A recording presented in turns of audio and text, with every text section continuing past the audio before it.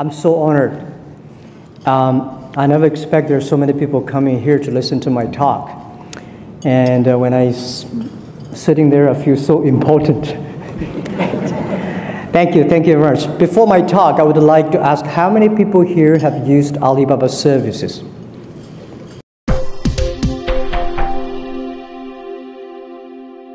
Good, not many. And how many of you here have never been to China? Never been to China. Good, thank you very much. Well, 20 years ago, I came to America. My first trip to America, to Seattle. Before that, I learned so much about America. From my books, from my teachers, from my school, and my parents. And I think I know enough about America. But when I came to America, I saw totally wrong. America is not what I learned from the books. And in Seattle, I found the internet. And I came back and tell my friends that I'm going to open a company called Internet. I invited 24 of my friends, had a 2-hour discussion. And finally, nobody understood, nobody supported me. We had a vote. 23 of them against me. They forget about it. There's no such kind of network called Internet. Don't do it. There's only one person who said, Jack, I trust you. I don't know what that is, but if you want to try, go ahead, try it. Because you're still young. At that time, I was 30 years old. So I started my business without knowing anything about computer, without knowing anything about business. I started my first company, my wife and I, and a schoolmate. We borrowed start from $1,000 US. We started the business. It was so difficult. I called myself like a blind man riding on the back of blind tigers. Jumping around for the past 20 years. I survived today. But for the first 3 years, life was really bad. I remember I tried to borrow $3,000 US from the banks. It took me 3 months asking any friends I know to borrow the money and failed. Could not borrow the money. And everybody said Jack is telling a lie because there's no such network called Internet, 1996. So one day, later 1996, China was connected to the Internet. From Shanghai, we died a long distance called to Shanghai, and Shanghai collected the world. I invited 10 media friends to my apartment. I want to tell them I'm not telling a lie. There is a network called Internet. We waited 3 hours and a half to download the first picture. And people said, is that thing's going to work? And I said, yeah, it'll work, but not today. In 10 years, it'll work. But at least it proved that I was not telling a lie. I remember when we tried to help our small business to sell online. Nobody wanted to sell because nobody come to buy. So first week, we have 7 employees. We buy and sell ourselves. The second week, somebody started to sell on our website. We buy everything they sell. We have 2 rooms full of things we bought for no use, all garbage for the first 2 weeks, in order to tell people that it works. It was not easy. Since 1995 to 1999, we failed. We go nowhere in our business because nothing was ready. In 1999, I invited 18 friends of mine who came to my apartment. We decided to do it again. We called the name Alibaba.com. And people say, why Alibaba? We believe Internet is a treasure island. We should open sesame for small business.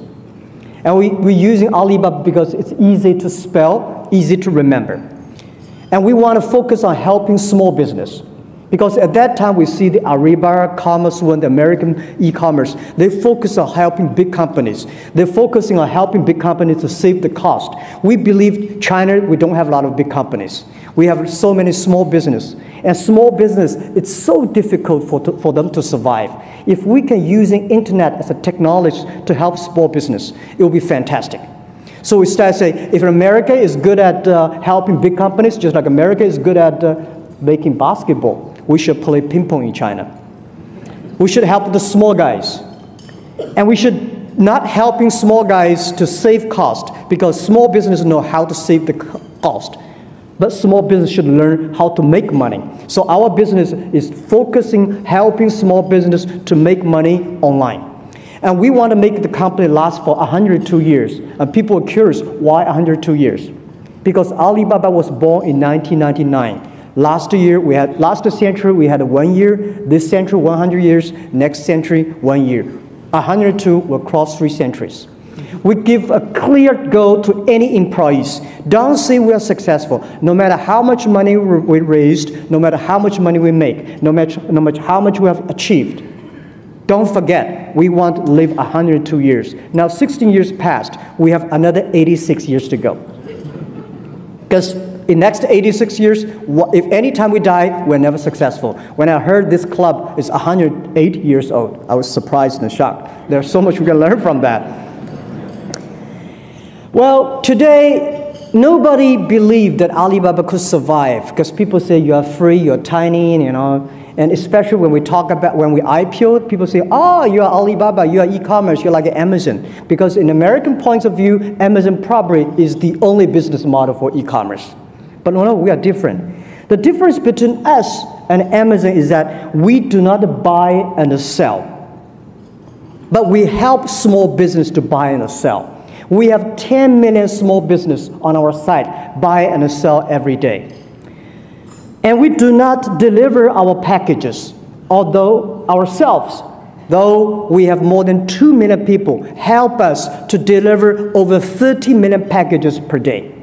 We do not own warehouses, but we manage tens and thousands of warehouses for other small, medium-sized delivery companies. And we do not own inventories. But we do have more than 350 million buyers.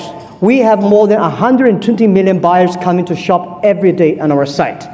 And also, we sell, our revenue our sales last year was $390 billion US. And this year, possibly, we are going to be bigger than Walmart globally.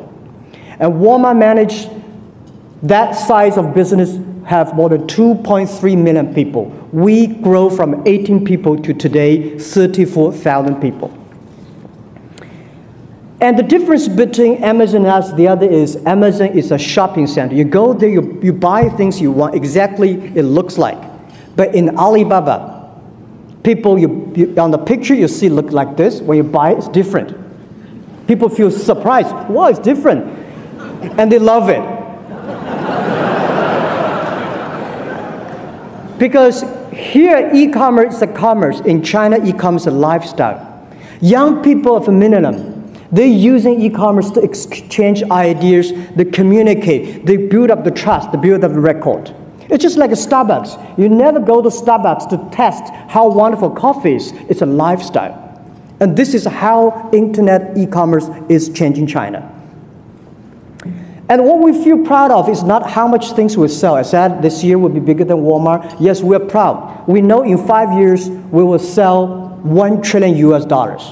And this is my goal, which we think possibly we will make it. We're proud of that, but we're more proud because we created direct and indirect jobs, 40 million jobs for China. And we created the jobs in the countryside. We created a lot of jobs for women. Over 51% of the power sellers on the internet are women. So we feel so proud of that. And people say, okay, now Alibaba is that. What's your next? What's your future? Because you are everywhere. 80% of the buy and sell online are created by our company. Our future is that we have to focus on globalize our business. It's not only sell more things. We want to globalize the infrastructure of e-commerce. Why internet e-commerce grows so fast in China than in the USA? Because the infrastructure of commerce in China was too bad. Not like here. You have a click of motors, you have all the shops offline, Walmart, Kmart, everything, everywhere. But in China, we have nothing, nowhere. So e-commerce in the US is a dessert. It's a complementary to the main business. But in China, it becomes the main course. We created the infrastructure. So we think if we globalize our infrastructure, the payment, the logistics center, the transparent platform all around the world, helping the small business around the world to sell everywhere, help the global consumers to buy everywhere. Our vision is in 10 years, we will help 2 billion consumers in the world to shop online. Anywhere in the world, you're shopping online, within 72 hours, you'll receive the products. And anywhere in China, you shop online, you will receive the products within 24 hours. And we think our globalization is still focusing on helping small business and helping them to do business in the most efficient ways. And we think that we will help another 10 million business on our e-commerce platform. We will empower them. We give them the traffic. We give them the payment system. We give them the logistics system so they can do business anywhere easily and quickly. And we will help. We will have 40% of our business outside China. Today, we only have 2% of our business outside China. So people keep on asking, now you're big, you raise that much money, what's your plan in America? People say, well, are you going to come? When are you going to come to invade America? When are you going to compete with Amazon? When are you going to compete with eBay? Well, I would say we show great respect for eBay and Amazon. But I think the opportunity and the strategy for us is helping small business in America go to China, sell their products to China. Today, China, the middle class for China is almost the same as the American population. And we think in 10 years, there will be more than 500 million Chinese people will be middle class. The demanding for middle class, the demanding for good products, good service was so powerful, so strong. And I think China today cannot afford the good products, good service to them by the terrible air we have, the water we have, the land resources. I don't think China would be able to do that. And the next is that China's been focusing on exporting in the past 20 years. And I think next to 20 years, China should be focusing on importing. China should learn to buy. China should spend the money. China should buy a lot of things from globally. And I think that American small business, American branded products, you should use in the internet, go to China. Past 20 years, big companies of America is already all over China. But it's the great opportunity for using the e-commerce for small business to go to America. In the past years, we have helped a lot of American farmers selling things to China. For example, the Seattle cherries. You will never believe that the American ambassador to China, he came to us and say, Jack, can you help us to sell the cherries in Seattle? I say, how can we sell cherries? The cherries are still on the trees. And we started to place order. 80,000 families booked the order. And when we got the order, we'll pick up the cherries and ship to China. Within 24 hours, 80,000 families, 160 tons of cherries were sold. And last year, we sold over 300 tons of cherries. And I don't know what's this year about. We also helped Alaska Seafood. We helped Canada to sell the lobsters. The lobster we sold, probably 10 years they cannot sold. And we also have a lot of American branded companies like Nokia, Estelander, and companies using our site to sell. And Costco, the company, they sold 600 tons of nuts on our site for the first month, and for the first month they're using Alibaba $6.5 million. So I think if we can help to sell lobsters, if we can help sell the cherries, why we cannot help these small, medium-sized companies to China using our system? So this is what I want. And also I want to take one day, for example, November 11, the Singles Day. We make that as a shopping day. Last year, for that day, we sold $9.7 billion US. And for the first minute, Shopping, we have 24 million people rushed in for the first minute. And this year, we guess the number was scary. So my purpose coming here that we need more American products to China.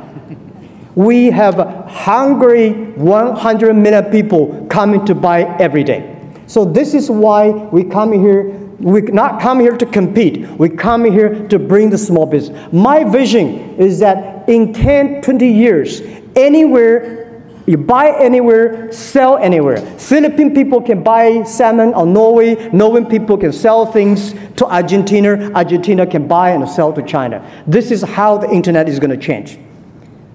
And lastly, I want to say, we have changed to China. We feel proud of that. And we think that the power of change is so powerful.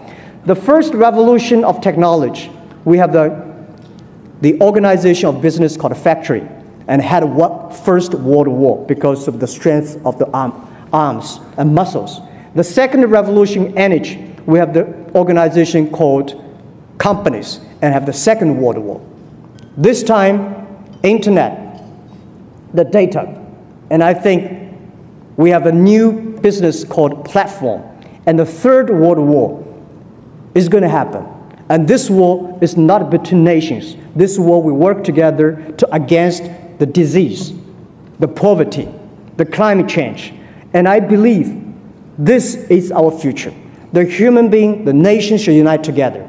Rely on the young people, using not the guns, using computers, using the data to solve the human problem, solve the society problems. And this is what I'm passionate about. It's not about the money, it's about the dreams.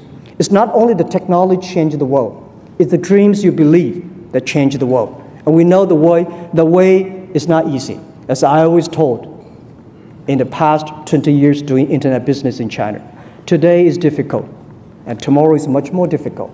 But the day after tomorrow is beautiful. Most people die tomorrow evening if you don't work hard. Thank you very much.